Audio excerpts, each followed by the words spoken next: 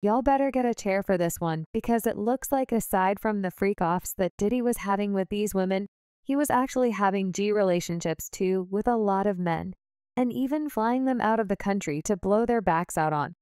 Yet, we already knew about the freak-offs he was having with men, but nobody actually thought he was in serious relationships with them and sending them out of the country for vacations. This came after Freddie P decided to spill the tea about Diddy's secret relationship with his ex-assistant Fonzworth, claiming that Diddy turned Fonzworth out. Apparently, Fonzworth ended up running away from Diddy and had never spoken about Diddy until he recently got arrested. The worst part is their allegations going around that Fonzworth wasn't the only one who got turned out because allegedly Diddy did the same thing to YK and Meek Mill. Okay, so as most of y'all already know by now, Diddy has been getting exposed recently for his infamous freak-off party and even turning a bunch of men out in the industry to make them indulge in things that they really don't want to do. In fact, Freddie P recently sat down with the art of dialogue to spill the tea about Diddy's alleged boyfriend. And according to him, word got out that Diddy and Fonzworth Bentley were in a relationship. Freddie P said he saw Diddy disrespecting the hell out of Fonzworth a lot of times, and at the time he didn't understand why Fonzworth was allowing that kind of disrespect, until he later found out that Diddy was laying that pipe in him on the low. According to Freddie, Diddy doesn't have love for anybody, and that everyone who hangs around Diddy is either somebody he's sleeping with or someone he has dirt. See, of course, I think he gay. I think everybody around him gay, and I think you don't get to stay up around him unless you've proven that either you are with the shit or the shit don't bother you. You either took part in some foolery, aided some foolery, enabled bad behavior, or have your own ghost. Have your own skeletons that he allowed to, you know, oh, I'll do this while you do that. We all good. We don't give a f. This our world. Puffy, it's an addiction, turning people out. That was his addiction. That was his addiction. He didn't. There's plenty of people that he could have. It was his addiction. Y'all don't understand. I look at Bentley and all these people. Come on, man. Now that we know the monster, man, you carry the man umbrella. You was the man. I watched this man disrespect you every chance he got. Talk to you like his bitch. He talked to Harv like his bitch. He talked to D-Dot like his bitch. He talked to all them niggas like they his bitches. And now that I learned that they really were his bitches, that's why I got so much respect for Gene. I think Fonz was his little girlfriend at one time, because you have to see how they was conducting themselves. I don't want to say that about Bentley, because Bentley got kids and shit, and I got respect for that nigga. Like, he was one of the few niggas I fuck with. But the way they used to carry themselves back, and plus he had put something on his Instagram. He put something on his Instagram like 4 or 5 months ago, and he was like, "Don't let me tell my story," or some shit like that. I heard they fell out because of he was stealing or something like that, whatever. But Nick, you hang around a nigga who don't want to pay you, giving millions of dollars away every night, you know, acting like he can't pay you on time, want to fill your butt, all this weird ass shit. You gonna steal from him too, nigga. You might not even be a thief. Now, even though Freddie P was talking a little crazy in that interview, people felt like he made some valid points.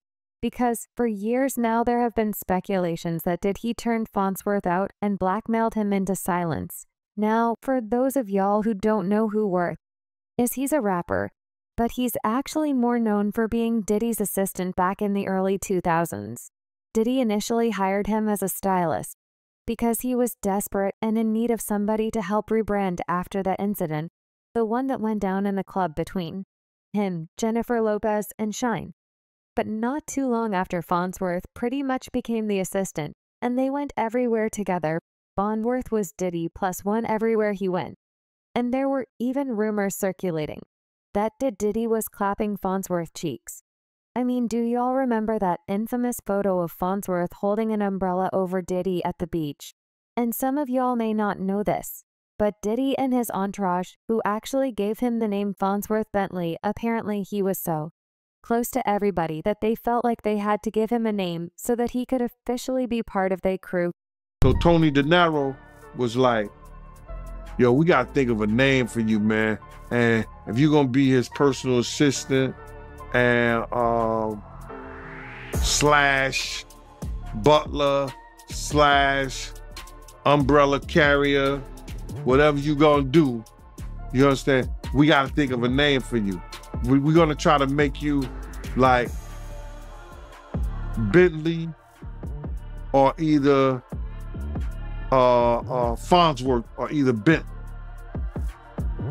You gotta be, you know, you gotta have that kind of persona. You gotta dress all the time, be neat, and the whole 9 yards. And then the dude, Derek, was playing with him like, yeah, I know what you're talking about. I know how to do that. I could be over the top. You know, he was acting like that. You know what I'm saying? I could be over the top. So he was saying that. And the dude, Tony De Niro, said, we gotta figure out a name for you, man. It's gotta be on the level of, you know, those characters. He said, you gotta be like Fonzworth, you gotta be like Bentley. He said, we're just gonna call you Fonzworth Bentley. And he said, I like it. Now, even though he was mostly just known for being a servant to Diddy, he actually had his own plans and decided to quit his job as Diddy's assistant to pursue music. In 2003, Fonzworth landed a spot on Diddy's MTV reality show, making the band, but right after he wrapped the show, he actually quit and started taking his own career very seriously. He managed to secure a book deal and went on to author the New York Times best-selling adequate book, Advance Your Swagger: How to Use Manners, Confidence, and Style to Get Ahead. A few years later, he had his own show on MTV called From G's to Gin, and the show went on for 2 seasons before getting canceled in 2009. But he ain't let this stop his motion, cause 2 years later, he went into music. And that's when he was pretty successful. UCF, he released his debut album, Colors. And 2 years after that, he collaborated with Kanye West on his 2013 album. What's up, King Son? Man, you doing it, man. You deserve it, Daddy. You putting in that work. Proud of you. I love you. Yeah. Now, even though Freddie P was talking a little crazy in that interview, people felt like he made some valid points. Because for years now, there have been speculations that Diddy turned Fonzworth out and blackmailed him into silence. Now, for those of y'all who don't know who Worth is, he's a rapper, but he's actually more known for being Diddy's assistant back in the early 2000s. Diddy initially hired him as a stylist because he was desperate and in need of somebody to help rebrand after that incident, the one that went down in the club between him, Jennifer Lopez, and Shine. But not too long after, Fonzworth pretty much became the assistant, and they went everywhere together. Fonzworth was Diddy +1 everywhere he went. And there were even rumors circulating that Diddy was clapping Fonzworth cheeks.